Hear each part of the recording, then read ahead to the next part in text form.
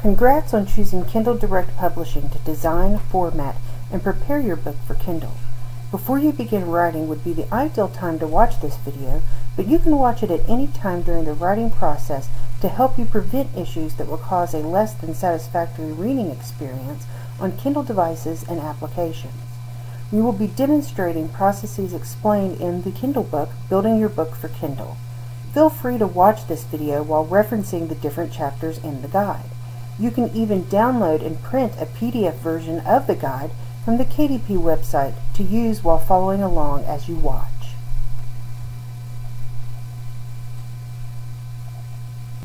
Now let's get started. First, let's take a look at inserting indents at the beginning of paragraphs. In your Microsoft Word document, go to the Page Layout tab and click on the dialog box button in the lower right-hand corner of the paragraph section. Next, you'll click the drop-down box under Special and select First Line, then click OK.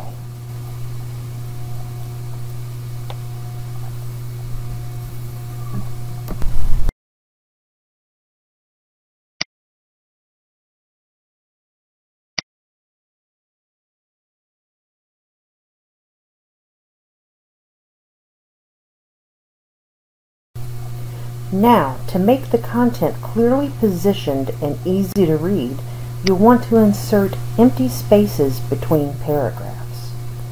On the Page Layout tab in the Paragraph section, adjust the spacing after a paragraph. You can type 10 in the space provided and press Enter to use this as your space setting. To prevent your content from overlapping chapter to chapter, insert page breaks so that each chapter begins on its own page.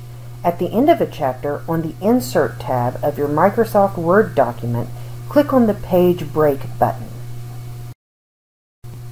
To follow any formatting changes you have made, use the Show Hide function. On the Home tab in the Paragraph section, click on the paragraph symbol to show or hide your formatting changes. Using this function is a great way to quickly find formatting issues that need to be edited. Images that are copied and pasted will be lost during the conversion process. To avoid this, first save your images as JPEG files. Then insert them into your content by going to the Insert tab and clicking the Insert Picture button in the Illustration section. Now you'll want to avoid using headers and footers because they will not display on Kindle as intended. Instead, use different styles for your title and chapter headings. For example, for your chapter heading, highlight the text and right-click on Heading 1 under Styles on the Home tab.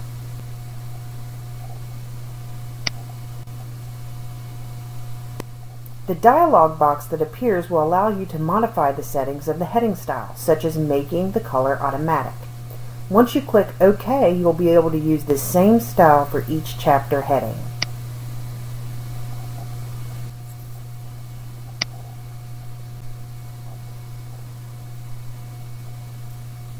Also, just as headers and footers won't display on Kindle, avoid using font size to add emphasis. Kindle readers are able to adjust the font size of any text, so the different font size will not express the intended emphasis. Next, let's take a look at the front matter, specifically the title page, copyright page, dedication, and preface or prologue.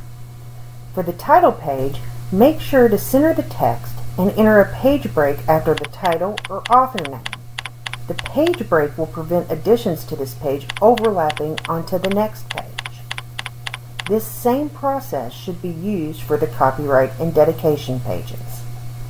If you decide to include a preface or prologue, include it after the table of contents and format it the same way you do the other chapters in the title. We've already seen how you can identify your chapters with a heading style. Now let's create a table of contents for those chapters. Make sure to title the table of contents, then click on the Table of Contents button on the References tab. Click Insert Table of Contents, then uncheck Show Page Numbers and change the show levels to 1. Now click the OK button. You'll also want to set a bookmark so that your table of contents will be active. That is, readers will be able to click on the link to a certain chapter. To do this, highlight the table of contents title and click the bookmark button on the Links section of the Insert tab.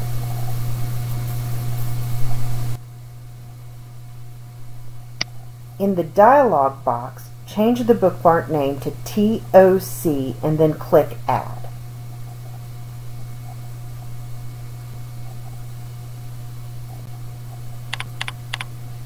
If you decide to add more chapters later, make sure to identify them with the Heading 1 style. Also, to ensure that your table of contents updates, click anywhere in your table of contents and press the F9 key on your keyboard. This will add any new chapter headings and will delete any that have been removed. Another important aspect in the creation of a successful book for Kindle is preparing a cover. When you upload your book, you will be asked to upload an image for your book cover. Book covers influence sales, and we strongly recommend you give some consideration to the cover of your book. Keep in mind that images need to be in a JPEG or TFF format, at least 1000 pixels on its longest side, and the ideal height-width ratio is 1:6.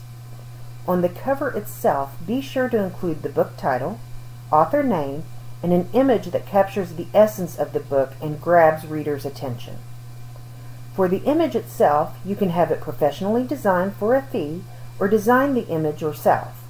If you choose to design it yourself, you will need a digital design application, access to artwork, and fonts that you own or that are in the public domain. Before uploading your content, make sure to copy edit your text. Run spell check on your content, but also proofread to correct grammatical errors. Fixing any errors can mean the difference between a 4-star review and a 2-star review. Once you're satisfied with your edits, convert your manuscript to HTML. To do this, click on the File tab and select the Save As option. Once you have located the appropriate folder on your hard drive, make sure to change the Save As type to Web Page Filtered HTML. Then click the Save button.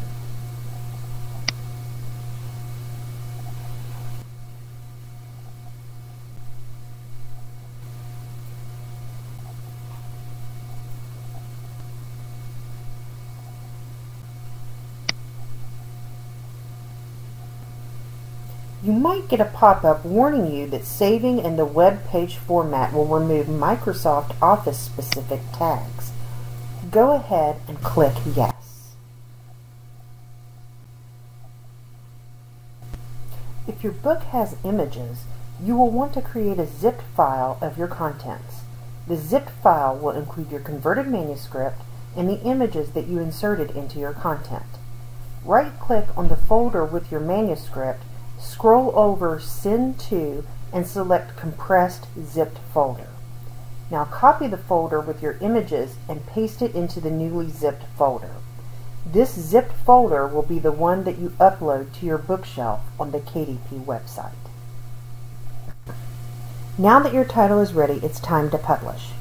First, sign into the KDP website where you will be taken to your bookshelf.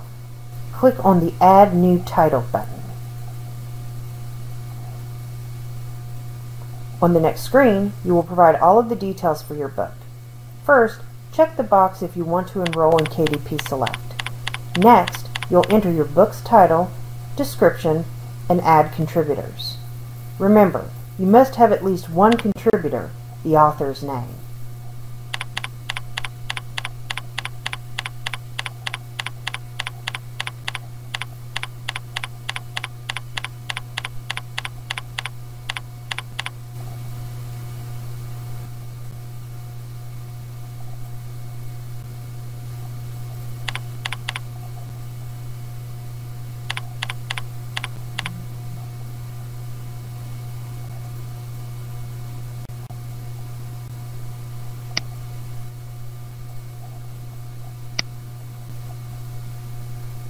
Next, specify the language of your content and whether your title is public domain or an original work for which you hold the publishing rights. Now you will want to target your book to customers by selecting up to 2 categories and specifying search keywords.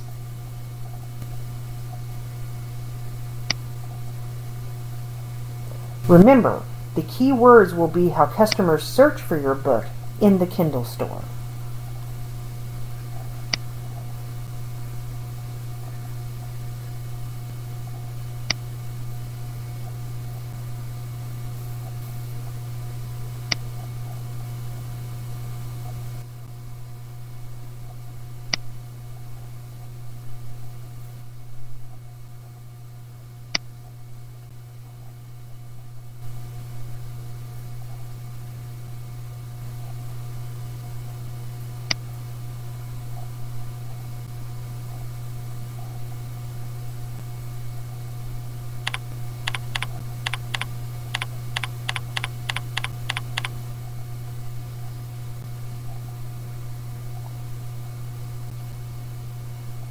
It's finally time to upload your content.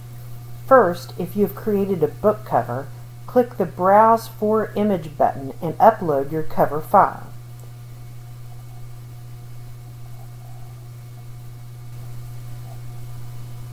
Next, you'll move on to upload your book file. Select whether you want to enable digital rights management, then click Browse for Book.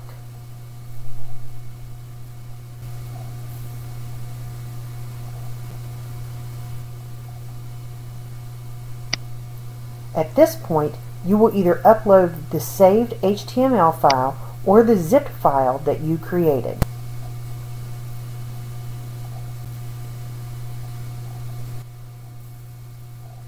Once you upload your book, be sure to preview it with one of the available preview options. If you're satisfied with how your content looks, click on the Save and Continue button. On the next screen, you will provide information on your publishing rights, royalty options, and options for Kindle book lending. Once you complete this page and check the box that you are in compliance with the KDP terms and conditions, click Save and Publish. If you need to make edits to your content after you publish, such as changes to the converted text or the book details, do so by checkmarking the box beside the title in question and select an option from the Actions drop-down menu. In this demonstration, we see that edits will be made to the book details. On this screen, make any necessary edits to the listed information, such as uploading an updated version of the converted text or a new book cover. Then click Save and Continue.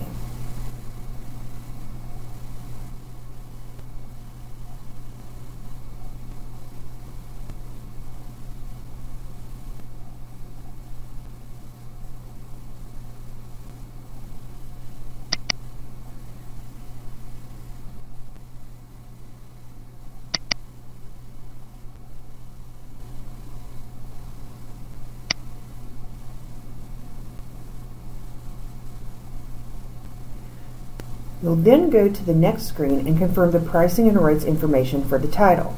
Once you are finished with all edits, click the Save and Publish button.